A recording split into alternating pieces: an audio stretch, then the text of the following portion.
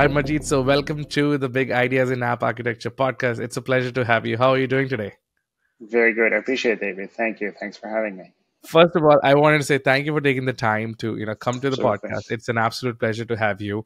For everybody listening, Majid is actually a principal software engineer at Red Ventures, and he's part of their data platform team. They are doing some interesting things. So in today's episode, we're gonna dive into Majid's career, some of the things he has worked on. In the past, he has worked at the Ubisoft, the company that helps with gaming, a bunch of other things. And it's an absolute pleasure to have you, Majid. What is your current role, and what is Red Ventures? Absolutely. Thank you, David. It's a pleasure to be here. And just to give a brief introduction about Red Ventures, Red Ventures is the parent company of many industry groups that includes travel, financial services, media and commerce, education. And you may know it from brands like CNET.com, Lonely Planet, The Points Guy, Bankrates.com, creditcards.com.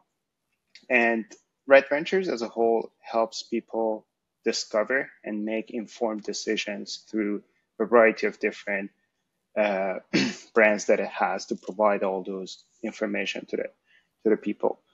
My role as a principal software engineer, I've been with Red Ventures for a little bit over 8 years now. I've been working remotely for most of this time with the team.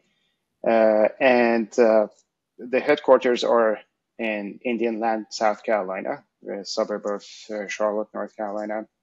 I go back and forth to Charlotte very frequently. And so my role is I've been part of the data platform for the first 7 years of my tenure at Red Ventures. And in the last year, I've joined one of the verticals to help them integrate into the central data platform that we develop with a new modification and changes that we have done to the data platform, which we'll talk about the details a little bit. Yeah, that's brilliant. I mean, that's one of the things I was really curious to kind of learn about. Like every business is different and they do some interesting things. Even though we are developers and architects, there are certain things that we carry that are similar, but the way we put things together is so different, right? It's like everybody's building a Exactly. different engine. So I'm always curious to kind of dig into that. When you started Red Ventures, the kind of team you were getting into, was it like you had to start building everything, this data platform from the very beginning? Tell us a Exactly. little bit about your beginnings at Red Ventures and what that landscape was coming into the company. Absolutely. So when I joined Red Ventures, we were building proprietary data platform out of very basic like traditional data warehousing ecosystem. Very, very simple uh, database like SQL Server at the time was a hot database for doing analytics, and we didn't have that much data. Like relatively at the time, we thought that we have big data, but like in the millions of data pieces or Right. events, as we call it. But then as we grew and Red Ventures, as the company started doing some acquisitions, so they acquired CNET Media Group, they acquired Healthline, Lonely Planet, The Points Guard. There are plenty of different acquisitions that they have done along the way. But with that, the amount of data that was gathered through the ecosystem was expanding exponentially. Right. And for being able to keep up with the volume of the data that's being added, we had to revamp that data pipeline, data structure multiple times. So from like very, very traditional ecosystem of data warehousing went to now data lakes. So data Mm. lakes was a hot thing in 2016, 2017.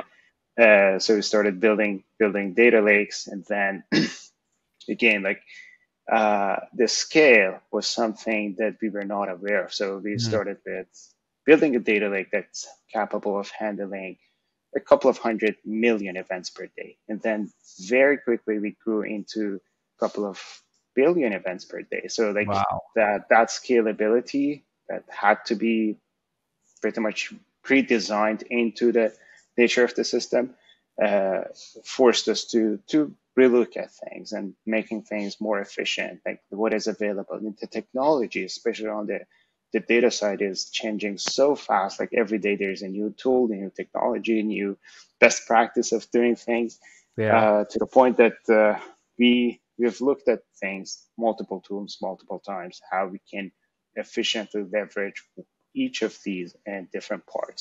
As you mentioned, Spark, like Spark wasn't there years ago, and then when it came in, and the ease and ability that it provided with itself was much faster, Oh yeah. easier data processing, easier distributed computation for all the data teams. And on top of that, Databricks as a whole, as a vendor, is doing a phenomenal job of improving, providing more and more and more functionalities, to the point that we recently switched to Lakehouse, Oh their wow. new data warehousing offering. Yeah. Yeah. So what database were you on?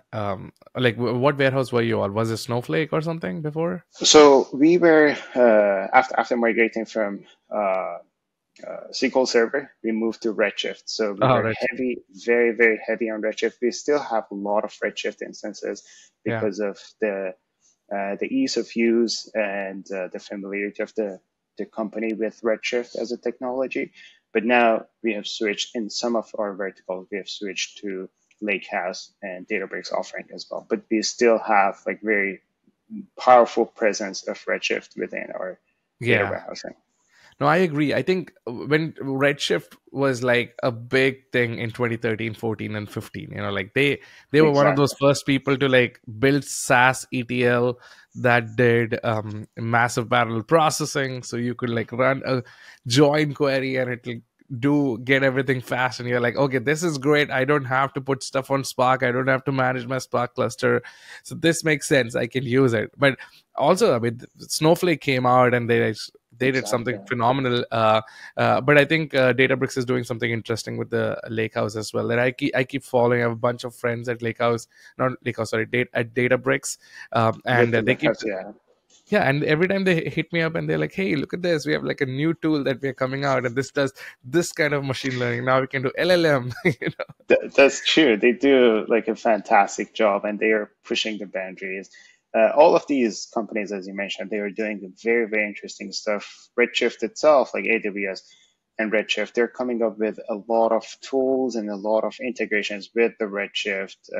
Got introduced to Redshift streaming a couple of years ago. And the first time that I saw that piece of technology, I was like, where were you in like 5 years ago? Like we had to build all these stuff from scratch for Right. our use case that now is a single command statement that it takes care of everything. Yeah. So Oh, that. this is a very healthy competition to see like all these companies are trying to push the boundaries of what's available, making it much, much easier for the end user.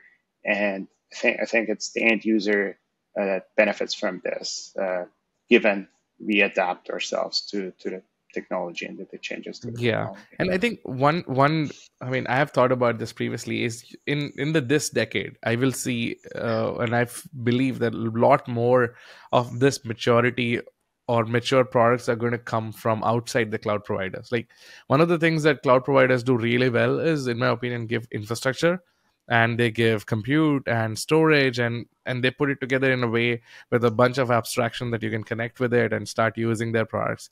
But they don't have that exact focus, or an entire company focus on making Redshift like the best Redshift out there, right? When Exactly. it comes to Databricks, same thing happens, where they are one single company focused on providing a data experience, and that's what the company is doing. Similarly, like at Cockroach Labs, right, like we are focused on building like the best database, distributed SQL database. And of course there are other cloud based databases that are available, but then we as a company are focused, and that what allows us to One kind of. thing. Yeah, and I think as the decade goes, the same thing happened with streaming, with Confluent doing with Exactly. Kafka. Snowflake is doing their thing. So I feel like the next decade is going to be more exciting for adopters like us, especially you who are trying to like put this into your data platform.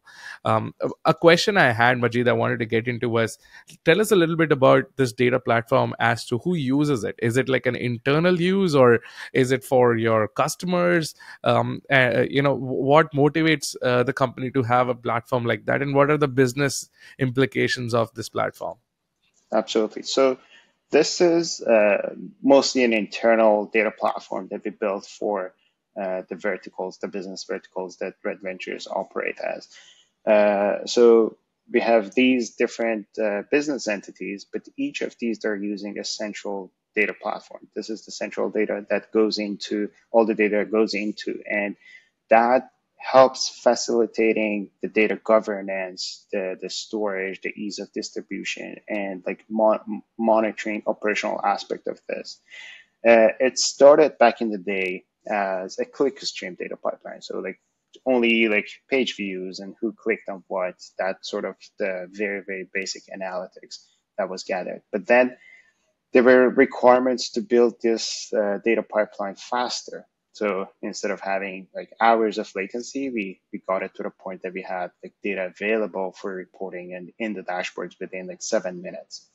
So that pushed the boundaries a little bit further. And then like we wanted to have reliability built into this pipeline. So we made it to the point that uh, almost 100%, 100% is unachievable, but like at least 6 levels of 99.49s of reliability that we Yeah. built into the system with, including like ledgers that tracks everything, make sure that the data is received and persisted where it's supposed to go, to the point that we no longer only receive the click stream data. Businesses started pushing operational data, insight data, revenue data, accounting data into the central pipeline, because now it's become the de facto place to put data into. And that pushed like all the boundaries that was originally built as the intention of the data pipeline. Uh, the consumers are internal businesses, so each of these business verticals, they consume the data and then they connect it to their own dashboarding, BI tools, Right. different analytic tools that they leverage.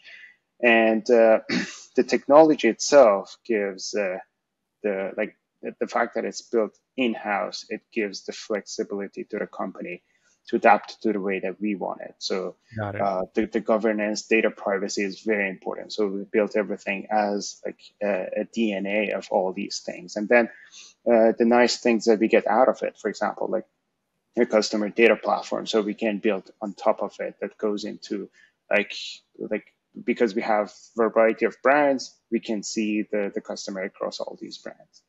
That's amazing. It's always good to know like how the solution you're building is impacting the business, right? So it seems like Exactly. once you do the ETL, once you have all of this data kind of put together from all these different sources, they can be then collected by different teams to come and make business decisions and make some drive some business outcomes. So that's really significant. I'm pretty sure this kind of happens across multiple companies. There are different ways folks kind of get into that. So you were mentioning that you guys went from 1 million events to 1 billion events happening every day. Was it like an everyday thing? Every day, yes, yeah. It Yeah. was it Wow. was maybe like 60 million events per day that we started Yeah. to closer to 2 billion events per day at the Wow. peak. Yeah. Got it. So tell us a little bit about how the transition was like for you guys to go out of SQL Server. Like, how did you guys start thinking about making the decision to like, hey, we need to move to the cloud, and this makes sense? What went into the philosophy and inferring and making decisions around it? Yeah.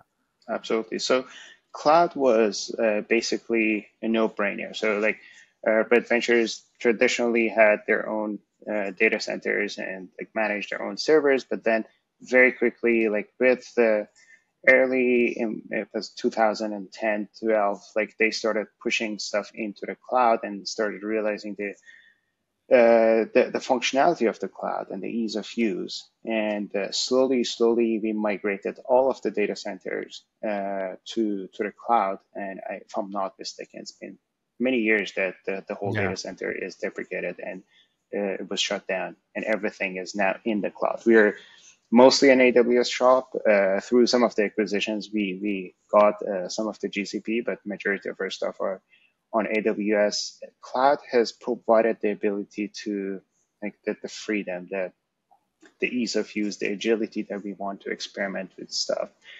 When we were seeing data growing and SQL Server was not capable of keeping up with the data, and then a lot of other factors went into it. With like multi-tenancy, we wanted to have like separation of data, privacy, and all the security measures. We very quickly realized, okay, like having a single like SQL Server database, even it's a cluster, it's not sufficient, it's not enough. So data lake backed by S3 was like a no-brainer for us that we have to go this route. Right. Then there are like tools with Spark, Databricks, and that's when we started using Databricks and building tools around Databricks. So we built or some of our original data pipeline through Databricks as well, and Spark in particular.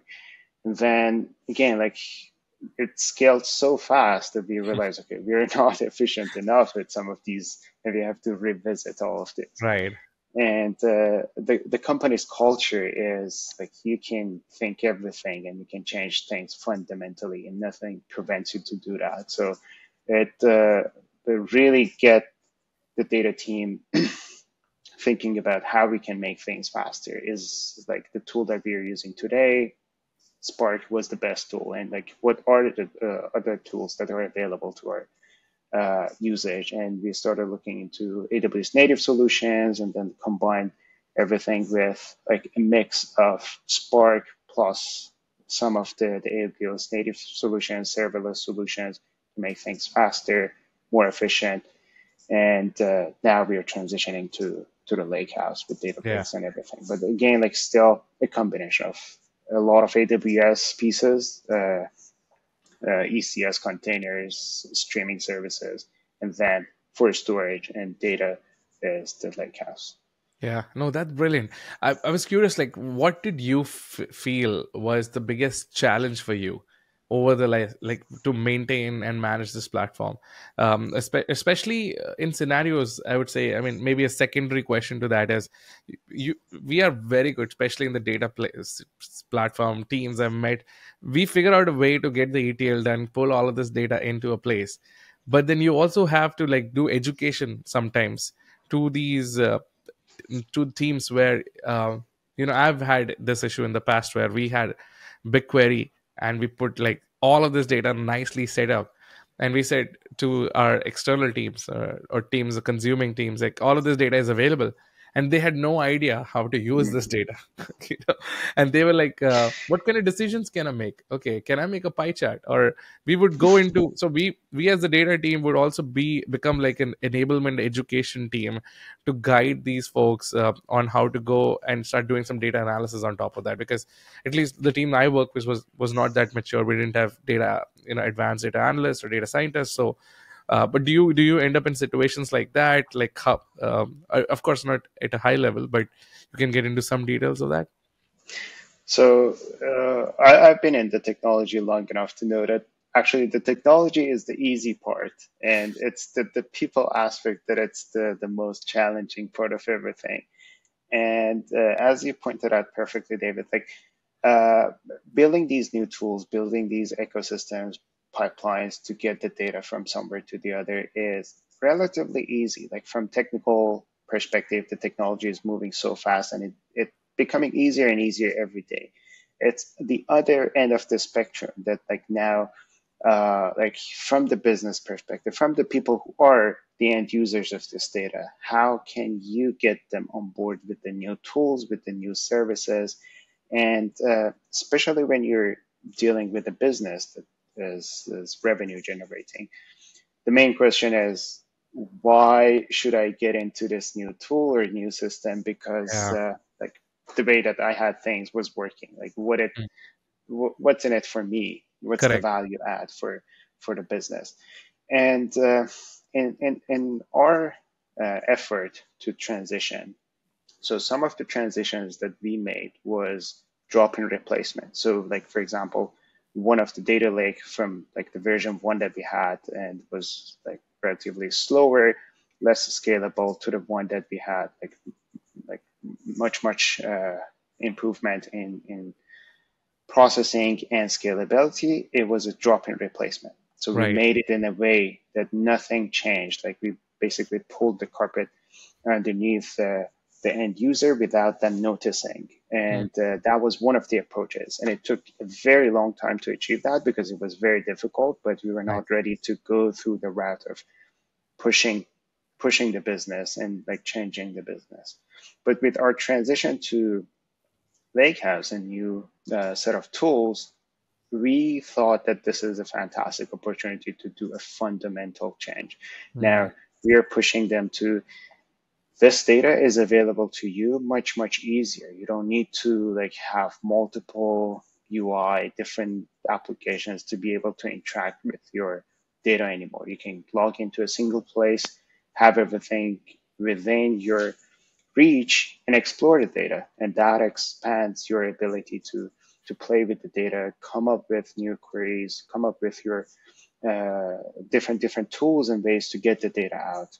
Yeah. And that is the selling point to get them on board. In today's world, I think data is becoming part of everyone's role. So everyone should, to some extent, be familiar with how to interact with the data, how to get their data, and how to explore with the data. And that's what we're pushing forward with, Yeah. like basic SQL knowledge, basic understanding of how data is organized and modeled is basically everyone's responsibility.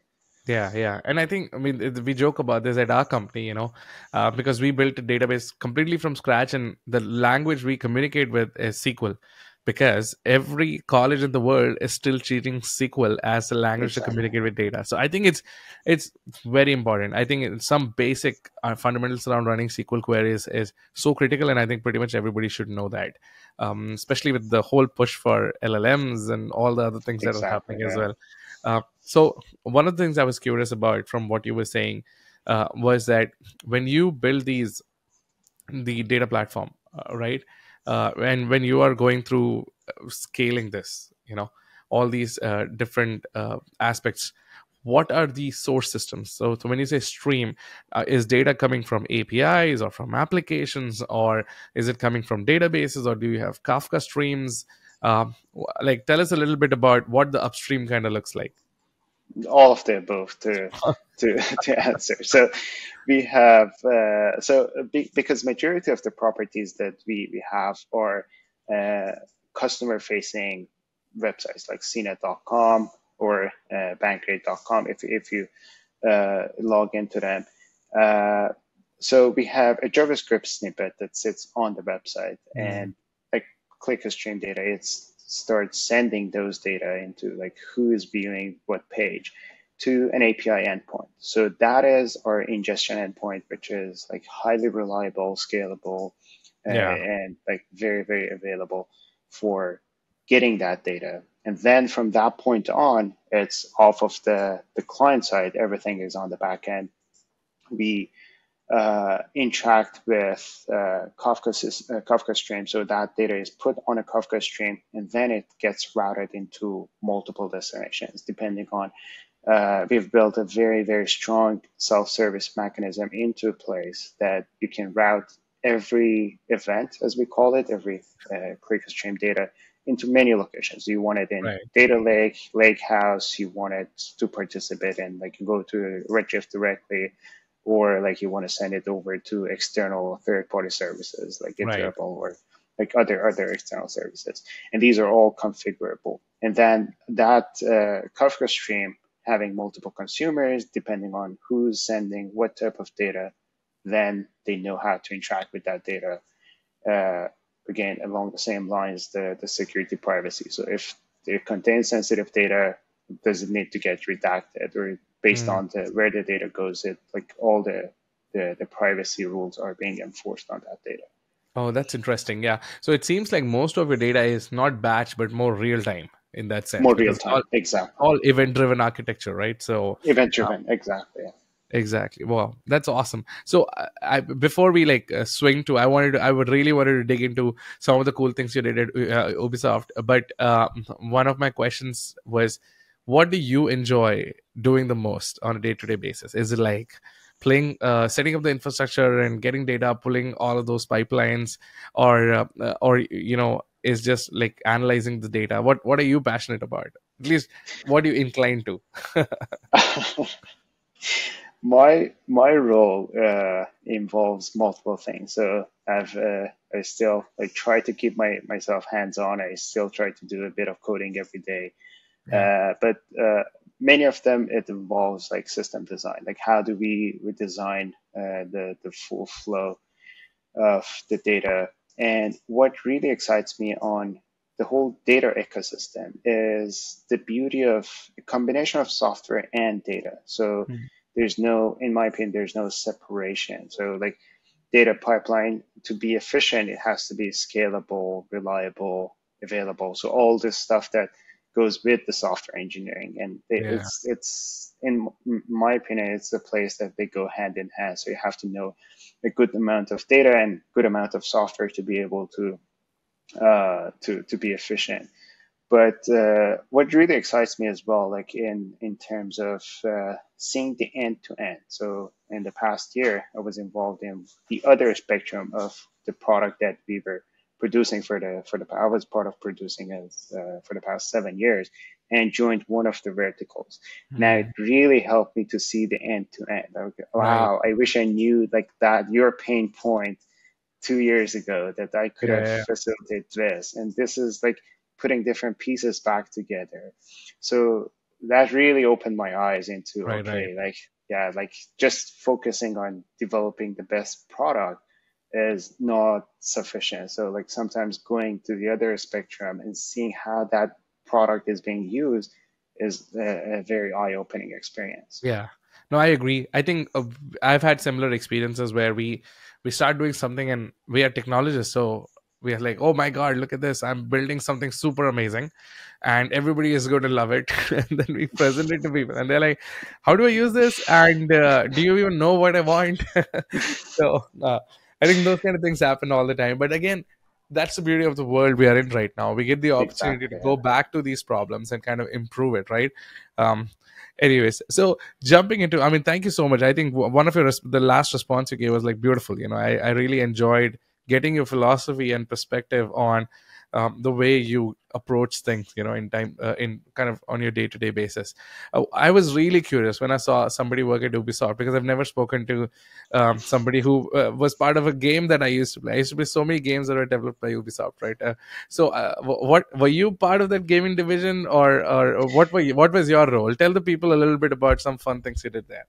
Absolutely. So my role at Ubisoft was very similar to what I have today. Right. It's mostly like online backend services, or what they call as live services. So a lot of like system architecture, backend architecture, implementation, Yeah. APIs, which involves in like leaderboards, matchmaking, multiplayer, all Interesting. those like interesting stuff that goes everything, basically everything that goes over the wire for multiplayer or like as a group setting. And I have been fortunate enough to have my name as part of a couple of games like Yeah. Assassin's Yeah. Creed, Rainbow Six, and like Far Cry. I worked on it a little bit, and it was one of the Connect Xbox Connect fitness game called Your Shape Fitness that I Got worked it. on that project too. So you're part of, so my one of my favorite games, 2008 9, I don't remember if exactly, was Far Cry 2. And I remember I had a GPU at the time, an Nvidia GPU. I played so much that it died on me. That I could go get a new one, because I think it came out with like the best refresh rate, and I had pumped everything up. I was using my all everything that was I could push. I was pushing it, and so such a great game. I also played Assassin's Creed, and so were you like a gamer while you were there? Did you like game also? I'm just curious. I like games, Okay. and that's basically one of the reasons that I joined the company because I like games. But then when I joined, I realized, okay, I'm not a gamer. Like the people that I saw there was so like hardcore gamers that Yeah. I considered myself, okay, I'm not a gamer at that extent. And funny enough, like one of my recurring annual feedback every time there was their review session was like, you have to play more, you have to play more. I was Oh like, okay. wow. Hey, that's like when your company encourages you to do less work and more play, like that's a good environment to be in. Yeah, but I do remember, like Far Cry 2, Assassin's Creed, like the first version, I really enjoyed it, and after a while I felt it's pretty redundant in the sense it's the same kind of an approach. But Ubisoft did some really cool games actually, and even still, even now they're doing it. What was interesting for me when you said matchmaking and things like that, when you go talk about matchmaking and you talk about multiplayer experience, a lot has changed in the last decade. In Yes. gaming, especially, like for example, um, with a game like Call of Duty multiplayer or Fortnite. These are like you have to do matchmaking, and one of the interesting things to solve is, even if you're playing FIFA, I don't know if you've gotten into FIFA, you have to start playing the game, and I want to play this game multiplayer with somebody else. I want the game to connect me with somebody who is in US, right, or in my region, not to somebody who's in Europe or say Australia, because then it's going to add lag. And when you're programming these games and you're making this matchmaking systems, you have to consider all those things, right? So Exactly. was and my question to you was, when you were part of the team working all those things, and this was way before where we are with e-gaming or multiplayer games, what kind of problems were you kind of coming across? So there is, like, in the gaming industry, there are a couple of challenges which are not experienced outside of the game, Mm, in my opinion. Like, one of them is deadlines. So the deadlines are actually deadline. There is a huge marketing campaign going for a specific game, and it has to be ready by that time. wow. Otherwise, it's going to be a big hit for the company not to release a game on a date.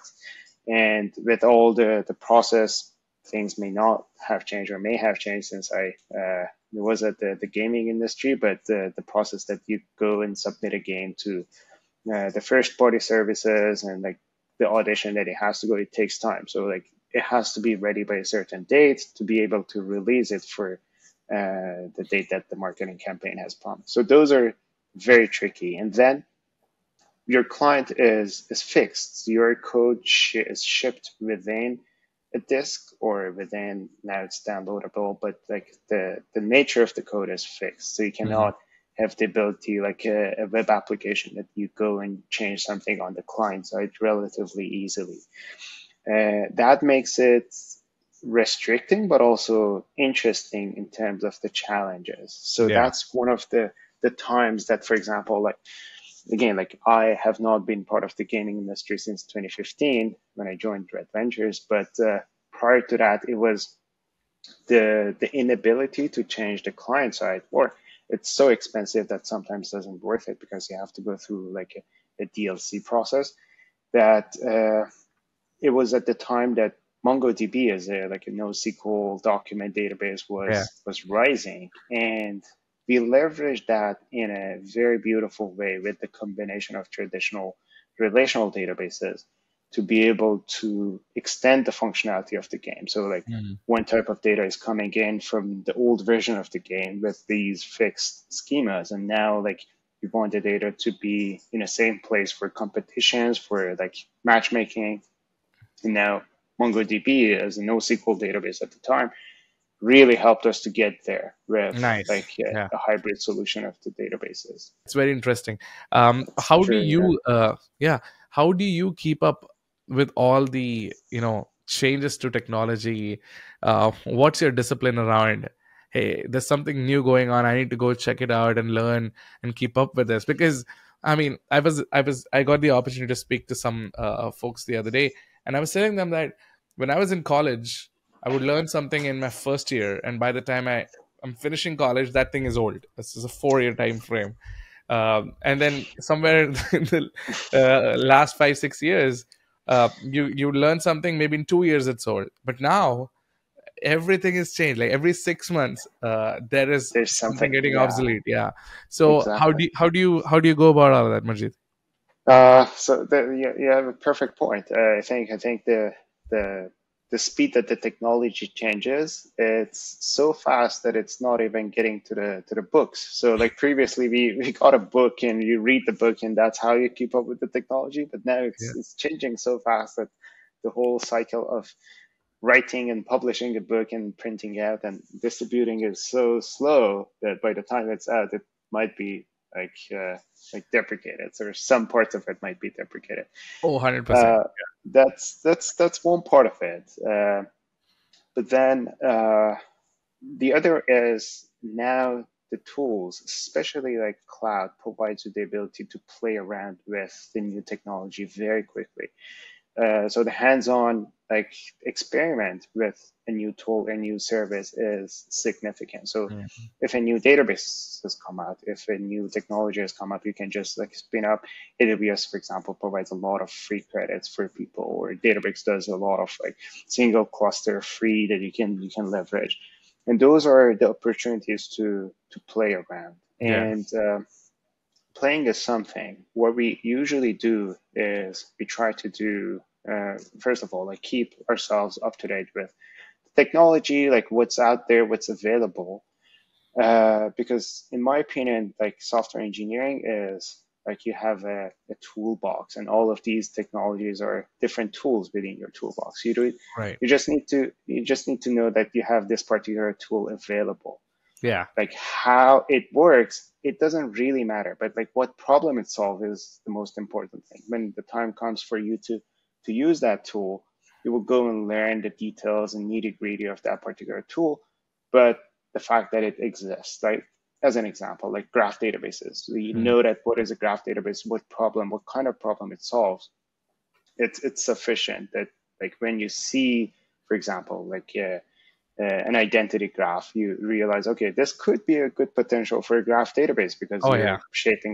you're shaping an identity graph. So like that type of approach, and then doing a small proof of concept, a POC within the service, time box. Like, yeah, I want to dedicate, I don't know, a week, 2 weeks time frame for this particular technology to see how it performs and behaves compared to what we already have.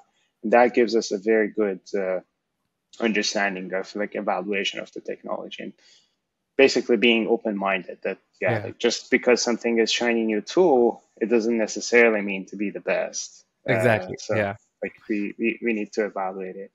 And one thing, although the technology is changing very very fast, but the basics and the fundamentals are consistent. So the Same. Yeah. fundamentals of like computer science, distributed computing, all those are like they stay the same. Yes, the high level abstraction changes, but the underneath and the like at the core, they stay the same. Yeah, that's well said, actually. For anybody who's listening, this is Majid's routine to keep up with what's going on. So if you are trying to figure out how to do the same thing, this is sound advice. So spoke like a truly experienced, person here, Majid. I just wanted Appreciate to it. say, for people who are listening, if they want to follow you, do you put something together? Do you write, or they can? Are you active on LinkedIn? Where do people get to see all the awesomeness? I appreciate it, David. Thank you. That's very kind of you. Yes, I do have a personal blog, majidfn.com, and this is also my Twitter handle, or X as we call it today, majidfn, and I'm also available on the LinkedIn. Very cool. I believe if anybody wants to talk to you real time, then that's probably X or LinkedIn, and then blogs where you get to write stuff. But Majid, I wanted to say this was such an absolutely fun conversation to get into with you. You've been an absolute awesome guest to be here on the Big Ideas in App Architecture podcast. Thank you so much for speaking so candidly, and I hope you had a lot of fun doing this podcast. I appreciate it, David. Thank you. Really appreciate having me, and it was a pleasure talking to you too. All right. Thank you. Thank you, everyone, for listening, and we'll catch you in the next one. All right.